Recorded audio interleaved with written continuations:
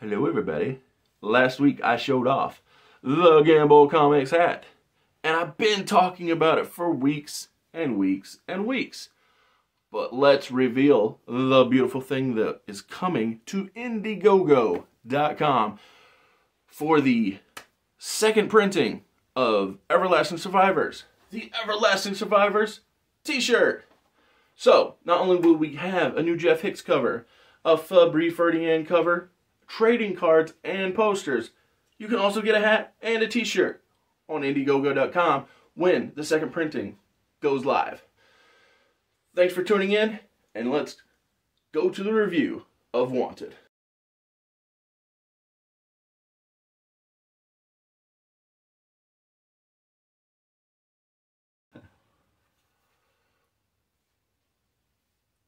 Now that the intro's out of the way, here's Brandon, and we are going to retro review Wanted. Yep. Wanted is a 2008 action film starring Lots of people. James McAvoy as Wesley Gibson, Angelina Jolie as Fox, Morgan Freeman as Sloane. Chris Pratt is in it also, pre-famous Chris Pratt, so that's pretty cool. And Thomas Kretschmann as Cross. Yeah, Cross. That's a good. I like that character. Yeah, he's really good. I don't remember the actor from anything else. I'm sure that he's probably done a bunch of other things, but Resident Evil Apocalypse. Have you ever seen it? Well, damn. Okay. I'm just saying. Yeah, he's not somebody who, like everybody else, I can say, oh, this, and this, but he did a good job. But I can't say that there's anything that I specifically remember him from. Oh yeah. So the story of Watchmen, or sorry, not Watchmen, of Wanted. Maybe later. Yes, of Wanted is about Wesley Gibson. He's getting put into or recruited into the Secret Assassin Guild. They're called the Fraternity. Yes, to hunt the man that killed his father. But is he? Dun, dun, dun. Well, to me, I think the heaviest part, the thing that makes it so significant that he gets recruited is the fact that he is literally every nobody on the face of the planet. Yeah, he's pathetic.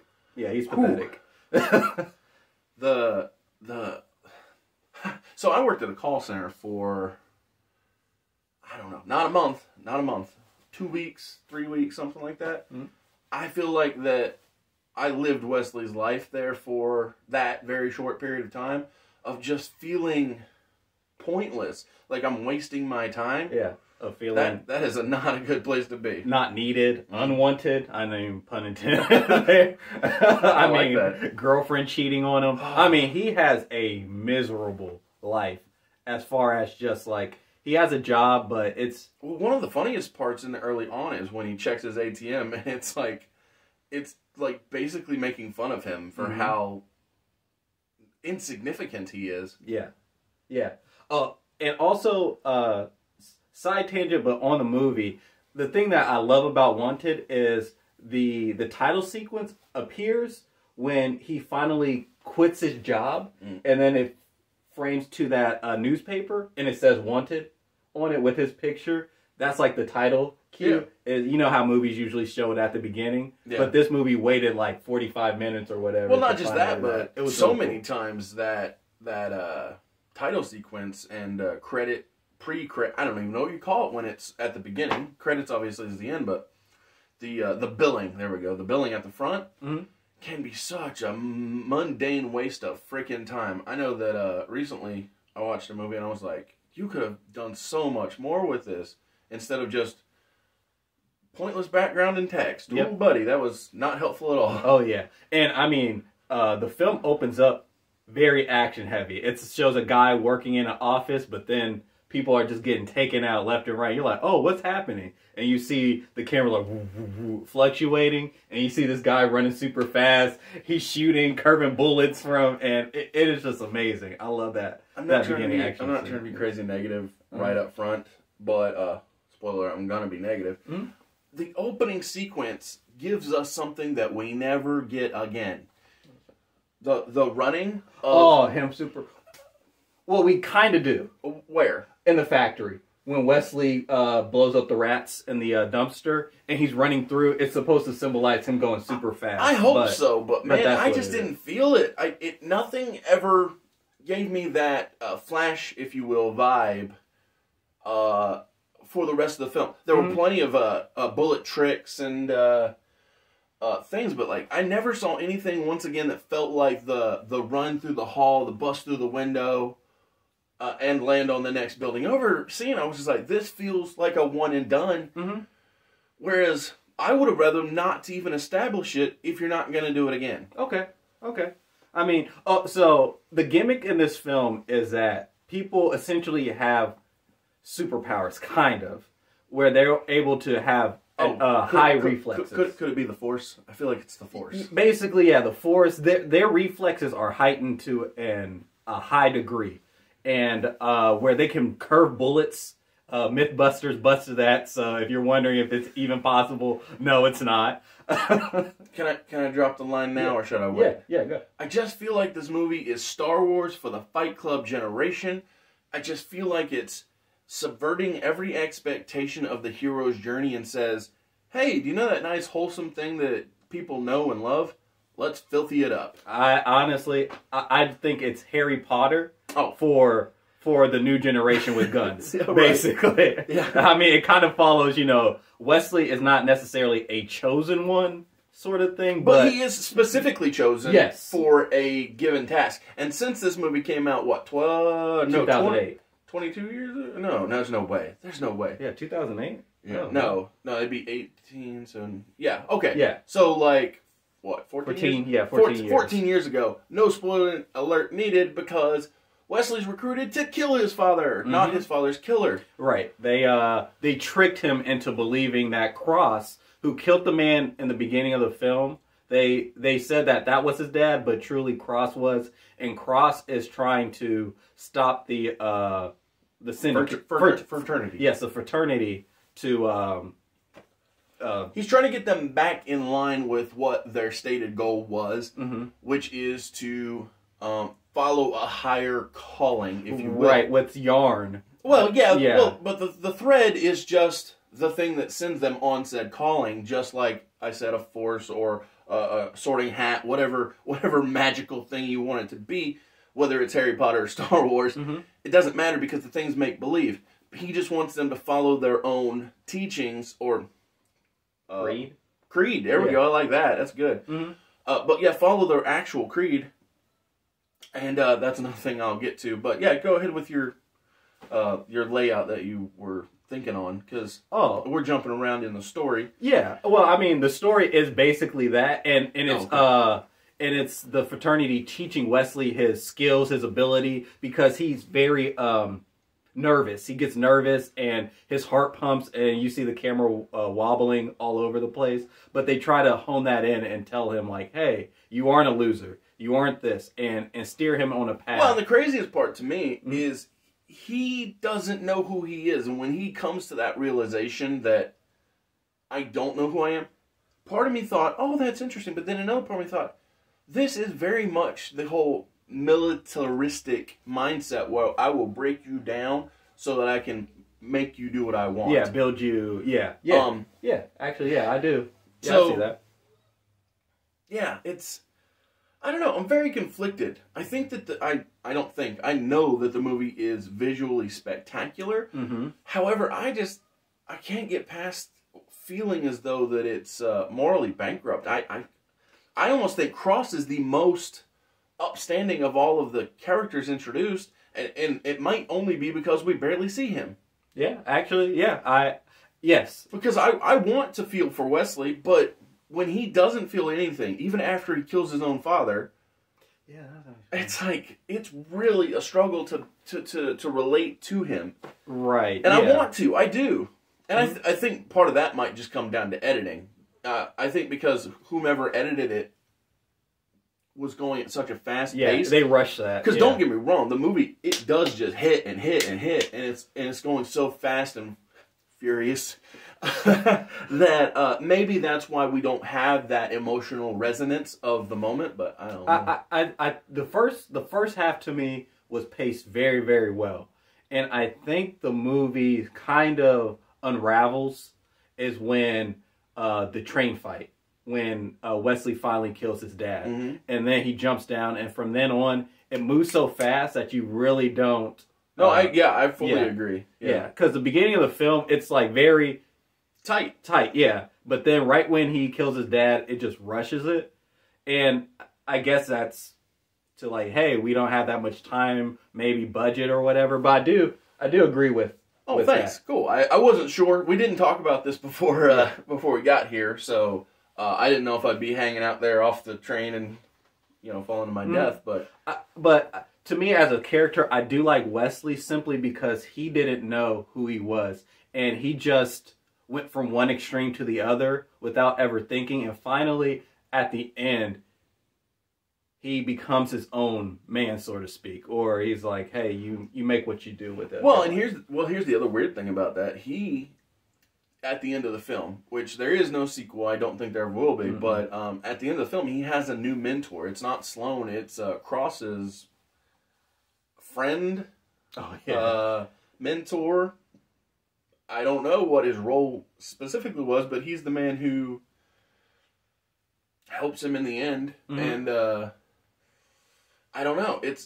The ending is just so hard. Everything after the train scene is so hard to get cohesive. There's one part after the train and before the climax where Fox hears Wesley give a speech to them and how they've fallen from their plan, and she is turned onto, not necessarily on his side, but turned back to their ways, because it's revealed that all of them, every one of the assassins has come up to be assassinated, and so Fox curves her bullet to kill every one of the assassins except Wesley and Sloane, just because they're not within the path. Yeah, the circle. Yeah, the circle. Because they're So, I guess to some degree you could say that she follows through with it, the foundation of their beliefs, but even then, I once again have to question how, or not how, but is even what they consider right? Because everything seems so wrong while viewing it. Yeah, and actually, I to me, that is kind of the thing that I like about the film, because it's what is right and what is wrong, and it's very fuzzy, because it's like, hey, you're following something, but they're following something that they don't even agree with or necessarily believe in. So what's and they clearly show, especially Sloane, the leader, shows that he doesn't believe in what they're preaching. And it's like that weird thing. It's like, hey, what is this like a televangelist allegory? Is this like a practice what you preach thing? Because they don't. I don't know. Yeah, kind of. But I just think that the film is kind of saying that, hey, there's all these things put in place for you to follow, and that you need to break from that and be your own person. And I just think that it kind of rushes it in a way, and the theme of the film kind of loses focus of that. 100% loses focus, that's for sure. Because the beginning of the film is all about Wesley, like, hey, he's a loser, but getting that confidence and breaking free from that one cycle. Speaking of him breaking free, the moment that he confronts his friend who was sleeping with his girlfriend. Yeah, Chris Pratt, exactly. That is like the emotional high point of his growth. When he lays it down, even Chris Pratt's character says, that's the man. And so he goes from being what we all as viewers and he, the character, feel is a loser, to being acknowledged as more than he ever was. So I think that's the height of his growth. He once again does that when he realizes that the fraternity was wrong, but again, not with the same payoff, emotionally speaking, to me. Yeah, and like, let's just. So you have the butcher, you have like different characters that like beat the crap out of the gunsmith that just beat the crap out of Wesley, And I guess the raid scene of him going through is kind of him getting revenge on all these people that like abused him. I'm not even sure if the film is even about different abuse because it's kind of all over the place and just not very clear. Yeah, and not very clear. But I did like him finally standing up for himself in a way that he did to his friend and his boss. Right. To how he stood up to the people that did that. The boss stand-up scene was equally, if not better than the friend one, because I will say equal, because I won't say better than. The friend one was very... I loved that the friend was on his side. Mm-hmm. But the boss one was so... It had such gravitas, because he says to her about how that he knows she treats all of them badly because of how badly she must feel on the inside of herself. Or something of that nature. And when he goes to that place of, if you weren't so bad to us, we'd feel bad for you. Right. And it was like, that is such a relatable... I don't know if you've ever had who hasn't? Yeah. I know exactly who hasn't, but like everybody can relate to that boss that you're so viscerally like, I know that you're no good at what you do. I don't even know how you got here, and it's bad. And when he confronts her and he called her out, it was good. It was good. It was perfect because she was always with the stapler in his ear, just yelling at him and just causing him so much anxiety. And you could just see Wesley's pain and everything that he was doing, but he could never just like tell her to shut up and stop because he's like, hey, this is my boss. Because you're scared. I mean, going back to the ATM scene, I know I've had times in my life, and right now I'm not back there, but the higher things go, the harder it gets. I've had times in my life when I'm like, I don't even know how I'm going to get to work because I don't have the money to buy the gas to get there to not be able to afford to live. So when it goes back to the ATM scene where he checks it and it's basically mocking him for how lame he is. And so in a time like that, in a moment of that kind of pain, of course you can't confront your boss. Mm-hmm. You don't even know how you're going to eat when you get paid because you're so broke. Oh, yeah. Everything's so hard to live. So, yeah, no, I think that confrontation... But again, all of the really emotional high points are at the pre-halfway point. Mm-hmm. Like Brandon said, once you get to the train scene, it just it runs off the track. Yeah, literally. It just is so fast, and it's not bad. I don't want to say, like, oh, it's horrible, like all the films. So, yeah. As a reminder to those who have not watched my prior movie reviews, I have a system. 5 stars is great. 4 is good. 3, that's fine. 2, it's passable. And 1 star means it was a fail. 0 stars is it was absolute trash. Mm-hmm. I personally wouldn't give it 5 stars because of the latter half and the just questionable... The goals. What are the goals? It's kind of hard to figure it out. And because of that, I give it 3 stars personally. Where are you leaning towards? So I lean on that it's 4. It's good. Absolutely. And let's talk about just real quick, like the camera work and soundtrack, because the camera work freaking tacky. Yeah, it's directed by Timur Bekmambetov. I'm sorry. But it's directed by him. I'm not sure what other work he's done, but he did a great job. And I know everybody in the film wanted to do a sequel, but it just never... Really? I didn't know that. Yeah. James McAvoy wanted to return, the director. That's cool. Everybody wanted to do a sequel, but... that guy never ages anyway, so you really could just pick it up any day. Right, and how everything's multiverse now or whatever. Yeah. And it made a lot of money, especially back then. Dude, I didn't even realize. Mm-hmm. So I know it's based on a comic, but unfortunately, I never read it. Have you? Yeah. You did? Yeah. How did you feel about the book? I didn't like the book at all because how his dad is actually a bad guy. Like he is a bad guy. He's not good. Oh, he's not. He's not the he's not the redeeming character that we see. No, he's actually is a bad guy. He's a horrible guy. Wow. Yeah.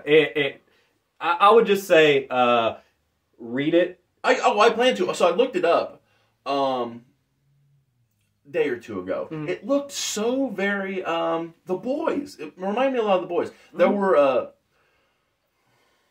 There were characters I can't remember off the top of my head, but I feel like there was a guy like not pile of shit, but like his gimmick was like he's just waist. And there were just like spot on characters, so it just felt very not to be passe, but comic booky. Mm-hmm. Whereas the film itself tries, in my opinion, to be very The Dark Knight. It wants to be taken seriously. Like mm-hmm. None of the characters, even if they're gimmicky, like the gunsmith or the butcher, are over the top. They're very. You could probably bump into the butcher at your grocery store, right. Or definitely Angelina Jolie's Fox could be Angelina Jolie. Yeah, any random girl that's walking around with tattoos. You're exactly. Like, okay. So I feel like within the context of the film, they tried to stay within that real framework.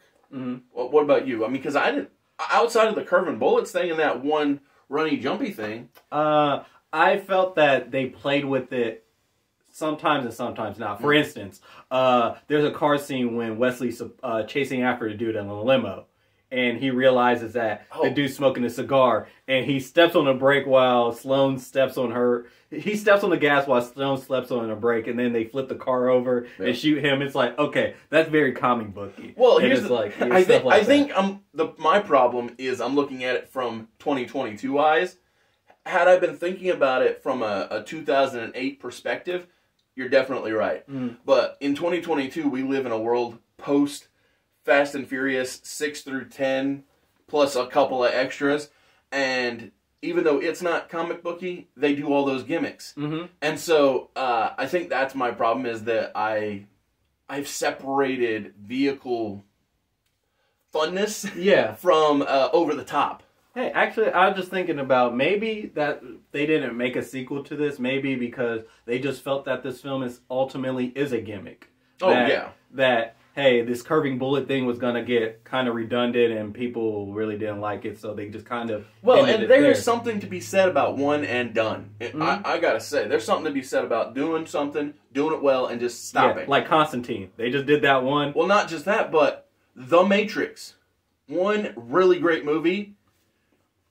And after that... 2 and 3. What about them? Yeah, 2 and 3. I mean, I watched them, but were they great? No, they were just the same thing over. They were, like you said, the same gimmicks, the very similar repetitiveness. So maybe it's to their benefit that there's only one Wanted, whereas everything after The Matrix kind of faltered. Yeah, it went slowly downhill, because it's like, how can you make a masterpiece even better, and it's so hard to do. The freaking ending. I can't believe we're doing this, but the freaking ending of The Matrix where Superman's up into the sky, and you never touch that again. Yeah. That's why it should have been one and done. Yeah, I mean... Anytime I introduce people to The Matrix, I just watch the first one, that's it. Yeah, I mean, I think the second one's a guilty pleasure. The third one is... There's so many pieces, though, of the follow-up films that are good outside of context. Mm-hmm. Just pieces of those films where it's like, wow, that's great, but not as films, just as shots and scenes, they're so good, but as overall films, that's where the problem lies. Yeah, I mean, to me. Yeah, I mean, for The Matrix, this is Reloaded, I just like the themes of the movie, because it touches on kind of a good thing, but that's... Yeah, trust me, we can talk a lot about The Matrix, because that was like my favorite movie franchise when I was growing up. Really? Yeah. So I know like a lot about like the creation, the stuff. I have all the Blu-rays. Enter the Matrix was so good. I have the Animatrix. I just love the Matrix. So, are we changing topics? Yeah. So sorry. Yeah. Let's. I can talk about the Matrix all day. We'll do it another time. Why not? But The Wanted is like one and done. There is something to that when it's just because I think that they went back to that theme of, hey, because Wesley, he hired somebody, a lookalike, to look up his name, which was great, and it brought back that theme of, hey, you're trying to find yourself again. And it's like, no, and he did, and he blew Morgan Freeman's brains out, which was great. It was a setup. But again, it's visually nice, but it's definitely a like, how did someone get so stupid? to fall for it. Right, and you know, there's an X mark the spot right at his feet, and then you didn't even realize. If you just let it go, if you're not trying so hard to think about it, it's pretty. It's so pretty, and if you're into pretty, the soundtrack's good too. Oh, great! When Fox and Wesley are riding on a train, and he doesn't take the kill the first time, but he does it the next go around. It feels momentous, and so. Go ahead, sir. Well, no. Well, I just had actually something. Maybe you didn't like it or didn't think about that much with Cross.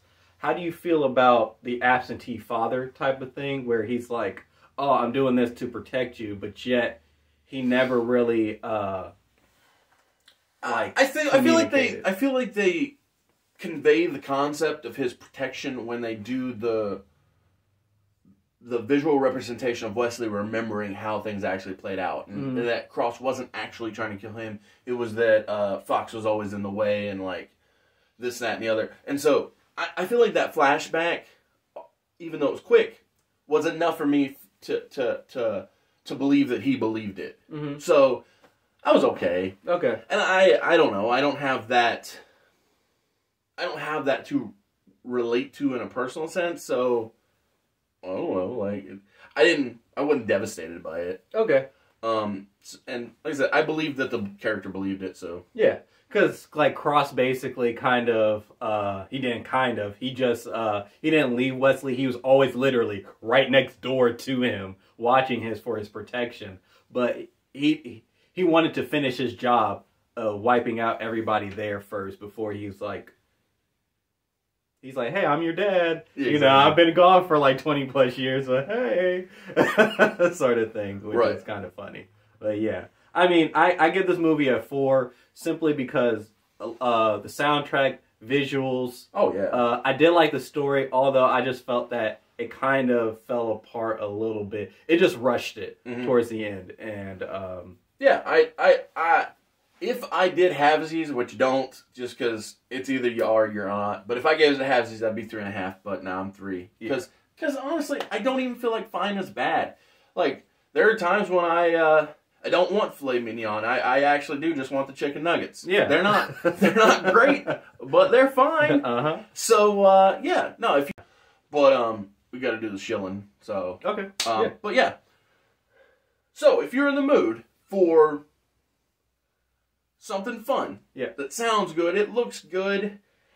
You don't need everything wrapped up in a pretty bow. Yeah, outside the MCU. Yeah, exactly. Yeah, or DCU. And you don't even want to and if we're going MCU, you don't want something that's this high, and you just want something, it is this high. Check it out. Especially if you haven't, like, I have this bad habit, personally, of just assuming people are my age, but I bump into people all the time, and it's like, oh yeah, you're young. So maybe you've never seen the movie. It was created at a time where they were still trying to figure out how to create these comic book movies and what audience wanted. So I think it is perfect for that, where you're like, oh, this is how things were. Like, that you didn't know quite what. They were just throwing everything at the wall to see what stuck. Dude, X-Men.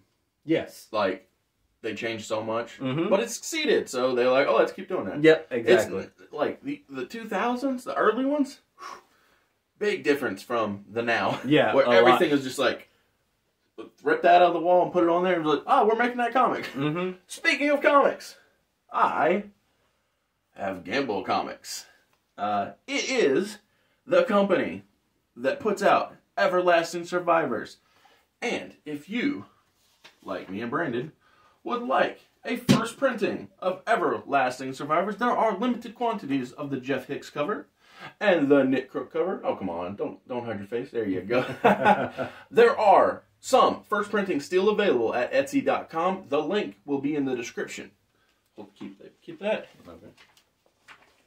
And when we run out, because we will run out of first printings, there are on the way soon second printings. This is the Jeff Hicks second printing cover. This is the new artist Fabri Ferdinand cover, and these two new covers will be available at Indiegogo soon, along with the t-shirt that I'm wearing, the hat that I got on, and trading cards. Oh yeah, the posters. We were just holding the posters. All the good stuff. thanks for watching. Buy it. It's good. Thank you. I'll be back next week. Brandon's going to be here all the time because, he's like my most reoccurring guest. Thanks for watching. It's been fun. Bye. See ya.